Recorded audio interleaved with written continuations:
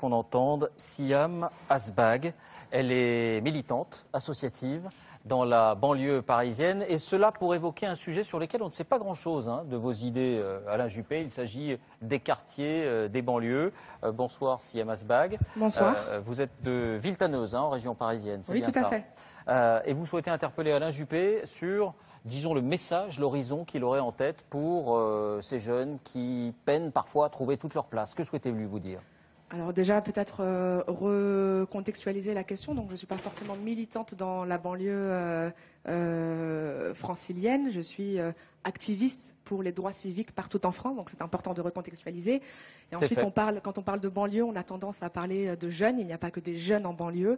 Ce sont de 12 à 15 millions d'habitants qui demandent, ou même pas, qui réclament en fait d'être respectés comme les autres. Juste pour recontextualiser. Mais vous avez bien fait. Bonsoir à tous, bonsoir Monsieur Juppé. Vous l'avez très certainement constaté, la gauche, et notamment le Parti socialiste, a pris un certain nombre de claques électorales ces dernières années. Ils pensaient qu'une partie de la population, notamment dans les quartiers populaires, leur était acquise. Mais à force de promesses non tenues, à force d'humiliation, à force de violation de nos droits les plus fondamentaux, ils ont goûté, un peu au hasard, à la sanction massive, notamment dans les quartiers populaires, et au vote sanction. Donc là, vous vous dites, comme un certain nombre de responsables politiques, youpi, virage à droite, il n'en est rien.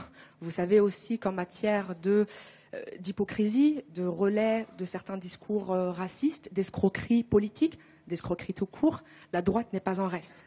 Et finalement, il y a des points de similitude, on l'a vu ces dernières années, entre la droite et la gauche, sur 3 points que je vais citer. C'est très long de développer, de répondre, de parler des quartiers populaires, de parler de tout ce dont il y a à parler. Un point peut-être qui vous tient à cœur. Je vais en donner 3, juste pour montrer les similitudes entre la gauche et la droite. Le premier, c'est que vous l'avez constaté, l'ensemble de la classe politique se ressemble. Vous êtes, Monsieur Juppé, à l'image de ces responsables politiques, un homme blanc, âgé de plus de 60 ans. Ça, je n'y peux rien, madame. Oui, je sais. Je sais, vous n'y pouvez rien. Je n'y peux rien aussi. Vous avez constaté, je suis une jeune femme issue de l'immigration. Je n'y peux rien. Mais ça ne change pas mon propos. Donc, vous êtes un homme blanc, âgé de plus de 60 ans. Vous êtes un héritier, un privilégié de la République. Vous n'êtes pas le seul. C'est symptomatique de l'ensemble de la classe politique française, à droite comme à gauche. Un héritier, je ne sais pas si Alain Juppé va pas vous contredire là-dessus. Enfin bon. Non, un héritier. C'est l'image qu'on se fait de nous, donc. Je maintiens. Non, c'est pas l'image. Alors c'est l'image premièrement que Wikipédia se fait de vous, et c'est l'image que j'ai de vous de toute façon aujourd'hui. Je suis pas un héritier, madame, pardon de vous interrompre. Mais vous y reviendrez, vous y reviendrez. Je me suis construit moi-même en faisant des études. Voilà, c'est tout. C'est comme ça que j'ai réussi. Ça n'est pas tombé dans mon berceau. Mais poursuivez. Vous êtes en tout cas aujourd'hui un héritier. Vos enfants seront des héritiers de la République. Et quoi qu'il arrive, vous êtes un privilégié, monsieur. Je pense que vous ne pouvez pas me contredire sur ce point. Mais vous n'êtes pas le seul. L'accusation n'est pas ad hominem. Elle concerne l'ensemble de la classe politique française et elle pointe un point fondamental. La classe politique française aujourd'hui n'est pas représentative de l'ensemble des citoyens français. Ça, c'est le premier point. Le deuxième, et il est lié, c'est que vous êtes complètement en décalage avec la réalité sur le terrain. C'est pour ça que j'ai eu beaucoup de mal à trouver une question que je pourrais vous poser sur les quartiers populaires. C'est que je me suis dit, j'y ai réfléchi, j'ai sollicité les gens autour de moi, mais c'est très difficile aujourd'hui pour nous de poser des questions aux représentants, à nos représentants politiques, puisque nous savons que vous êtes à milieu de ce que nous vivons sur le terrain. Je voulais vous poser une question sur la difficulté qu'a Salah, ce trentenaire lyonnais, à trouver un travail. Depuis 5 ans, il envoie des CV, il n'a pas trouvé. Vous allez me faire une réponse langue de bois, je le sais, ça fait 30 ans qu'on ne l'a fait. Je voulais vous poser une question sur le contrôle aux faciès, sur ces discriminations racistes, structurelles que vivent un certain nombre de nos concitoyens. Mais pareil, là encore, je connais le discours depuis 40 ans. Est-ce que vous voulez qu'on entende là-dessus ? Mon troisième point, on va l'entendre tout de suite, je vais terminer mon propos et je vais lui laisser la parole. Mon troisième point, et c'est encore une fois lié au précédent, j'ai l'impression, et c'est pas qu'une impression, que vous, comme l'ensemble de la classe politique, que vous nourrissez en fait finalement ces discriminations structurelles, ces discriminations racistes, que vous nourrissez ce système pour pouvoir maintenir votre place et pour pouvoir aider vos amis, qu'ils soient médiatiques, qu'ils soient politiques, qu'ils soient dans le monde économique, à garder leur place. Ma question donc, vous avez compris, c'est très difficile de vous poser une question, mais ma question elle est très simple.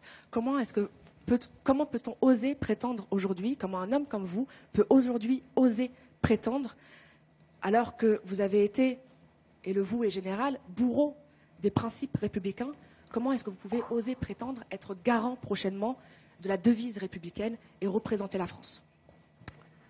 Attendez, quand vous dites bourreau des principes républicains, à quoi pensez-vous précisément? Je pense à un certain nombre... maintenant, j'ai le temps pour développer mon propos. Non, mais rapidement, s'il vous plaît, si vous voulez qu'il vous réponde. Je pense à un certain nombre de sujets. C'est un mot très fort, donc... Oui, je pense qu'il y a violation. Je pense que vous avez suivi l'actualité comme moi ces dernières décennies. Surtout en tant qu'animateur du 20h de France 2, vous avez pu le voir. Je pense que vous avez vu que nous vivons un climat particulièrement délétère. Je pense que vous avez vu que ce n'est pas mes propos qui feront ce soir le lit du FN, mais que l'UMP et le Parti socialiste y ont largement contribué. Je pense que vous avez pu voir que les quartiers populaires souffraient d'une relégation sociale, territoriale assez dramatique. Alors c'est là-dessus peut-être qu'il va vous répondre. Je pense que vous avez pu voir que la devise qui est inscrite sur le fronton d'un certain nombre de nos bâtiments n'est tout simplement pas respectée. Alain Juppé. D'abord, madame, je voudrais vous dire que j'ai le plus grand respect pour ce que vous faites. C'est un vous collectif, c'est-à-dire pour le travail des associations qui sont présentes sur le terrain. C'est formidable, c'est difficile, et je le répète, ça inspire du respect. Je ne peux pas vous répondre, parce que je vais avoir forcément tort. Vous avez d'ailleurs caricaturé ce que je suis.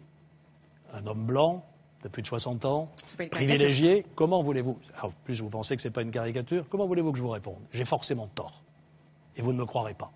C'est ça qui est dramatique, c'est que vous vous fassiez de nous l'image que vous venez de donner, en nous accusant d'être des bourreaux de la République. C'est terrible d'entendre ça pour moi. Des bourreaux, c'est terrible d'entendre ça. Alors je peux vous expliquer que c'est profondément injuste, que ce n'est pas vrai, qu'à Bordeaux, j'ai des quartiers difficiles. Vous ne connaissez peut-être pas le quartier des Aubiers, vous ne connaissez peut-être pas le quartier de la Benauge, vous ne connaissez peut-être pas la ville de Senon et de Lormont. Au quartier des Aubiers, j'y passe des heures entières avec des associations qui sont sur le terrain, au contact des jeunes qui sont là. Donc quand vous me dites que je ne sais pas de quoi il s'agit, comment voulez-vous que je vous convainque du contraire? Alors venez avec moi. Je vous invite, venez à Bordeaux, venez dans le quartier des Aubiers, voyez ce qu'on y a fait. Et au-delà de cette expérience que j'ai, qui est une expérience vécue, bon, je ne vais pas évidemment convoquer les caméras de télévision quand je fais ça avec mes équipes. Il y a ici une de mes adjointes qui s'appelle Alexandra Siari, qui doit bouillir quand elle entend ça. Elle est dans les squats de Rome. Elle m'amène dans les squats de Rome. Et dans les squats de Rome, qu'est-ce qu'on fait? On a une maîtrise d'œuvre urbaine et sociale pour essayer de voir toutes les personnes qu'on peut scolariser, loger, de façon à la réintégrer. Voilà le travail social que l'on fait et que vous ignorez apparemment complètement. Non, je ne suis pas le seul élu à le dire. Comment pouvez-vous me dire que je suis à 1000 lieues de tout ça? Je le vis, tout ça, pas comme vous. Pas comme vous, j'habite pas là, c'est vrai, je le reconnais, mais je sais ce qui s'y passe et j'essaie de faire que ça change. Sur les discriminations, c'est terrible d'entendre ce que vous me dites. Lundi dernier, au Conseil municipal de Bordeaux, nous avons créé l'Observatoire des discriminations et de l'égalité, qui est une proposition qui est faite par un de mes adjoints, qui s'appelle Maric Fétou, précisément pour accentuer encore ce que nous faisons à Bordeaux pour lutter contre les discriminations de tous ordres, qu'elles soient liées à la religion, au sexe, à l'orientation sexuelle ou au tissu social. Et nous avons déjà une action très développée dans ce domaine. Sur l'emploi, quand j'étais Premier ministre, j'ai fait la seule chose intelligente, je n'hésite pas à le dire, qu'on ait faite pour l'emploi des jeunes dans les quartiers, ce sont les zones franches urbaines, qui existent encore et qui ont donné la chance à certains de ces jeunes. Aujourd'hui, nous avons une politique systématique d'heures d'insertion dans les marchés publics. Quand on construit un stade, on exige du constructeur qu'il réserve des heures d'insertion pour les jeunes des quartiers. Voilà, je pourrais allonger la liste, mais je ne vais pas vous convaincre, naturellement. Je suis en situation par construction d'infériorité, donc je vous rends les armes et je vous dis bravo pour ce que vous faites. Mais, voilà. Pardon, non, pardon. Un mot rapide. Oui, un mot rapide parce que c'est important de répondre. J'aimerais vous applaudir, Monsieur Juppé, parce que vous venez d'inverser l'injustice que nous subissons. Vous êtes placé dans la position d'infériorité, alors que concrètement, au quotidien, c'est nous qui subissons la position d'infériorité. Bien sûr, mais je ne sous-estime pas. C'est nous qui subissons les injustices, monsieur. Je pense que c'est juste important de recontextualiser les choses. Si vous n'êtes pas à milieu de ce qu'on vit, si vous n'êtes pas à milieu de ce qui se passe aujourd'hui en France, répondez-moi très simplement oui ou non à une simple question. Est-ce que vous reconnaissez aujourd'hui qu'il existe un racisme structurel en France ? Bah, évidemment. D'accord. C'est une question.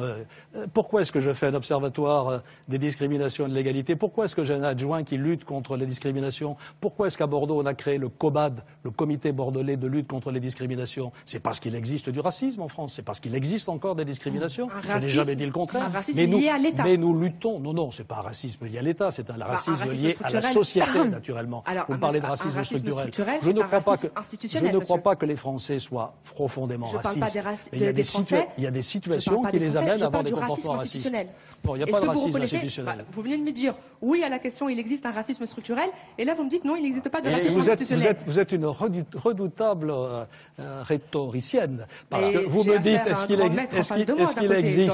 est-ce qu'il existe un racisme structurel? Je vous dis oui, et vous ajoutez, vous venez de reconnaître qu'il existe un racisme institutionnel. Voilà. Votre réponse m'a tellement étonné, donc vous ne reconnaissez pas qu'il existe un racisme institutionnel en France? Non, je ne pense pas que le pouvoir public soit raciste. Qu'il soit de gauche ou de droite, il n'y a pas de racisme institutionnel chez ceux qui ont gouverné notre pays au fil des ans. Au contraire, ils ont tous essayé de lutter contre le racisme. Je suis membre, alors je ne vais pas encore vous parler de moi parce que ça ne vous intéresse pas. Il y a bien longtemps que je suis membre de la LICRA, vous voyez, et que je milite à la LICRA aussi. Donc ne vous faites pas cette image tout à fait caricaturale des responsables politiques. Merci, Sihame. Alors, juste pour un tout petit point. On va s'arrêter là. C'est la règle du jeu. C'est la règle du jeu. Vous le saviez. Merci d'avoir été avec nous. On enchaîne avec vous, Nathalie. Vous avez 20 minutes et vous souhaitiez, je crois, démarrer par 2 ou 3 questions d'actualité, des questions liées à l'actualité internationale plus précisément. Politique étrangère. C'était la règle du jeu, vous le savez. Hein. On avait dit 5 à 6 minutes. Je crois qu'on a terminé le temps. Il y a eu un échange, il a eu lieu. On enchaîne. C'est la règle du jeu de l'émission. Merci beaucoup. Allez-y, Nathalie. Alors,